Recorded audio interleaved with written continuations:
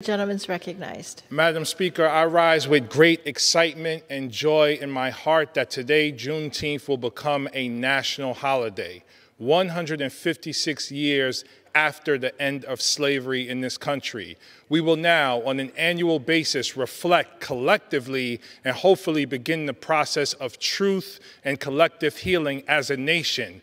But I ask us, we must not stop here. We must continue to go forward to fight for racial justice, because in many parts of our country, it still exists in the form of housing discrimination and segregation, lack of access to health care, and wealth inequality.